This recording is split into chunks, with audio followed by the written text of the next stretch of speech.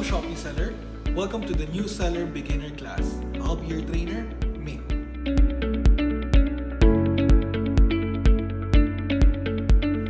Hello Shopee sellers, so we last left off on Marketing Center. Now we are going to discuss Business Insights and its relationship with your Marketing Center.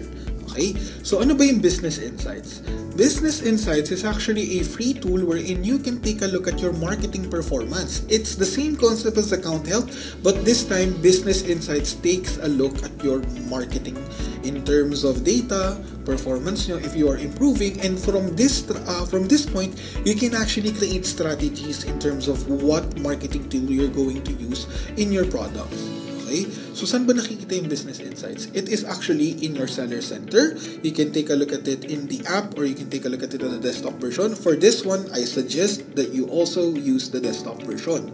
So, it's in data. Click nyo lang po yung Business Insights. So, once you click Business Insights, you can take a look at the components of Business Insights. So, ano ba yung mga nasa Business Insights natin? We have the dashboard, your product tab, the sales tab, your marketing tab, your chat performance tab, and your live streaming and feed. So these are the data or the performances that we take a look at in terms of your marketing performance in Shopee.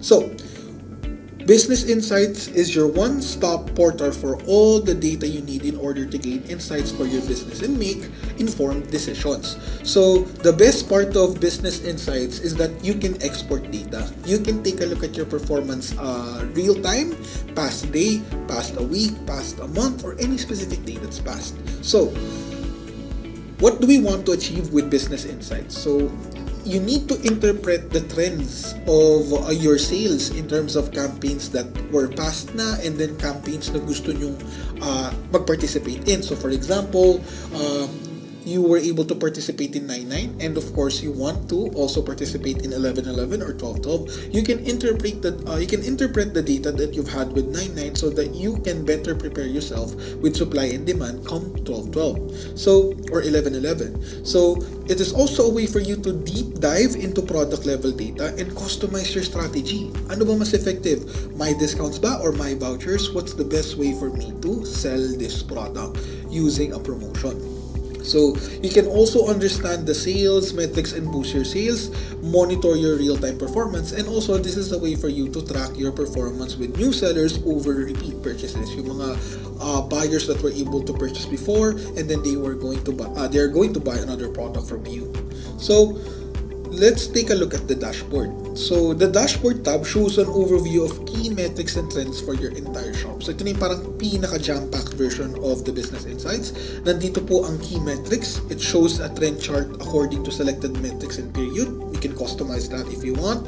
Your product ranking. It also gives you an overview of your product performance according to 4 categories: by sales, units, page views, and conversion. So we can also take a look at category ranking. It also gives a quick overview of which category of products have been performing in terms of sales. So ano yung best category mo in terms of performance sa pagbenta or sa pag-sales. So that's part of the dashboard. So if you want to learn more actually about Business Insights, you can take a look at it on the Seller Education Hub. We also have advanced training on this. Please take a look at the videos if you have time. So moving towards dashboard key metrics. Yung key metrics natin is sales, orders, conversion rate, sales per order, visitors, and page views. Now, each and every one of them might sound confusing, but not to worry. You can hover your mouse dun sa question mark and then it will explain each metric. So, conversion rate, the number of unique buyers who paid for orders divided by the total number of unique visitors. So, basically, sa dinami-rami ng buyers that would take a look at your account, ilan yung bumibili? And then sales per order. So gives an idea of an average basket size. Do they just buy one item or a set of items or a combination of items? From that point kasi, you can create strategies na gawa kaya ako ng bundle deal or something like that. And then page views. So, yung visitors and page views, they don't go necessarily hand in hand. Visitors is the number of unique visitors in your shop. Page views, number of times people visited your shop. Okay? So, in terms of the key metrics sa dashboard, you can actually track the data nga real time, past a day, past a week, or past a month. And then, you can take a look at product rankings. Ayan, so you can take a look at your top 5 products, top 5 most viewed products. Ayan, so top 5 category siya sa product rankings. And then, sa category ranking, you can also take a look at the categories that you have. So you will take a look at the performance of that. So sa product tab, guys, it's a quick understanding of buyers' behavior towards the product that you have. So performance breaks down the individual product performances. So malalaman nyo kung ano yung best-selling product nyo through the product tab. And then, yung diagnosis, it actually helps the seller understand areas of improvement. Baka may concern tayo in terms of how much you price the item, possibly a photo concern kasi ang onti ng ng views or anything like that. So this is actually the best way for you to strategize which marketing tool you're going to use. Ayan. So sa product overview, guys, ayan, see the number of visits, add to cart, and paid order for your shops. So makikita mo yung add to cart at mako-compare mo yan sa mga sellers that actually check out. So maybe you need to work on the pricing or something about your product. If marami nag-add to cart but they don't check out. So that's a good strategy to take a look at as well. Now, yung metric trend, you can select up to 4 metrics to be visualized on the trend chart. So, ano ba gusto mo makitang trend? Within the specific timeline, gusto ko makita yung trend ng visitors ko, page views and units, or yung bounce rate ko as well. Yan. So, if you ever feel confused about anything that we are discussing, feel free to hover your mouse regarding the business insights. Ayan. So you can take a look at your top 10 product rankings as a shortcut as well. And then, you can actually customize the time period. So sabi ko nga, real time, past a day, past a week, past a month, or anything that's past. You can customize the metric selection, and of course, you can customize the product ranking as well. Ayan. So sa product tab performance, why is product tab important to my operation? So it's important kasi you can understand your performance trends. So yung insights in how your metrics change over time can help in business planning. Malalaman mo kung ano yung specific months na matumal yung product mo so that you can adapt to that change, and then you can deep dive into the details. So pinpoint specific areas where your products are doing well and other areas that need improvement. So what are you doing with this product that you can actually apply to the product that's not doing well, and then troubleshoot poor performance. So from that point, you're gonna edit the product listing or possibly the price of your product or the discount altogether. So the diagnosis, guys, so diagnosis type shows which products fall into each diagnosis type. So pwede mo makita yung mga products mo that decreased in sales, yung poor reviews mo, high return request, high late ship, high seller cancellation. So it has something to do with ops rin as well. And then poor conversion rate, tsaka decrease in views. So you can take a look at the definition and tips and then the product details of each diagnosis that you're experiencing. Yeah. So sa sales tab naman, guys, the sales tab helps you to analyze your sales performance metrics with more detailed data. So it's an overview that shows how many users have visited your shop and buyers that have converted. So it has something to do with your conversion rate, and composition helps you understand your sales according to category, order price, and buyers.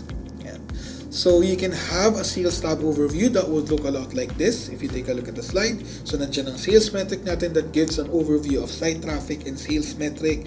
And then we also have conversion rates.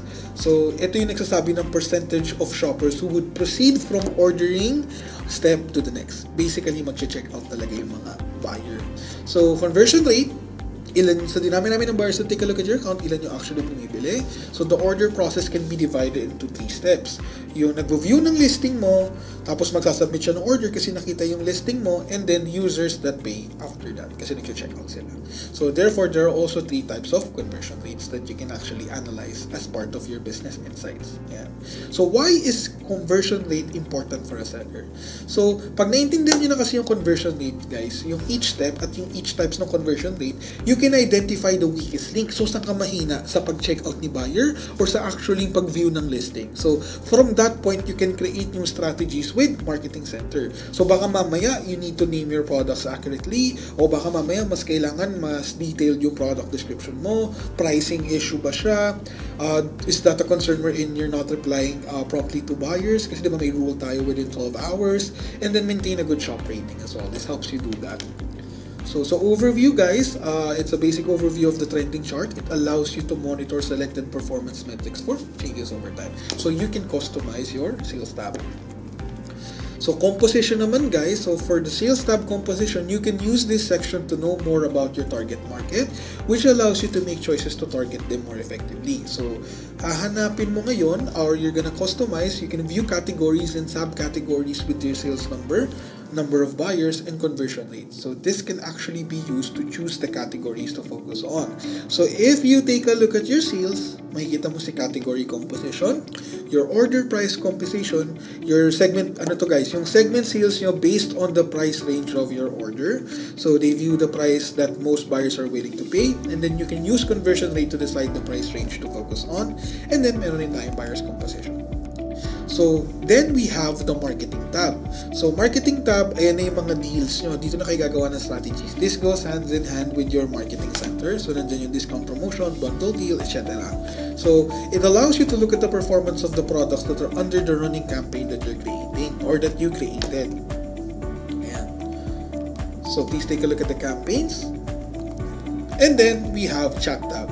So, chat tab refers to your chat performance rate or CRR. So, the chat tab lets you have an overview of your inquiry rate or your inquiry rate, your chat response rate, and conversion rate. So, to remind you, meron kang 12 hours to reply to a buyer. If you are doing well as a seller in terms of the chat response rate department, you're gonna have a good performance that would reflect on your business insights. So, a higher chat response rate would ensure higher levels of customer satisfaction, which helps to increase your conversion rate. So, Livestream and Feed Tab, guys, to remind you, we have the newest way for you to promote your shop or your business in the platform. It's called live streaming. So, it's the same as our any other social media live streaming platform. You are going to use live streaming as a platform in Shopee to sell your product via a live setup. So, you can actually have buyers go to your live stream, and then from that point, they can add to cart items, and you can provide coins, mga freebies, and you can actually showcase how to use the product. So, in order for you to track the performance of that campaign or that marketing tool to engage with your shoppers, the live streaming tab shows you an overview of your live streaming performance. Makikita niyo yung key metrics niyan. 5 yan eh. The viewers, peak viewers mo, yung pinakamarami, your average watch time, until what time sila nanonood ng content mo, orders, and your sales. So, it's in a chart display. Makikita nyo. So, kung mapapansin nyo, from that point, you can actually work on your live streaming. So, kunyari, you are having concerns with the average watch time, perhaps you need to focus more on a content na madaling i-accept ng buyers or madaling i-take in. It's not something na parang they're gonna get bored and then eventually move on to another content. And then, may kita mo rin yung peak viewers mo. So, kung konti yung peak viewers mo, perhaps you need to create Shopee Gold coins that you can throw away in the live stream, or you can actually create vouchers that they can use through the live stream so that they can add to cart your product. Ayan.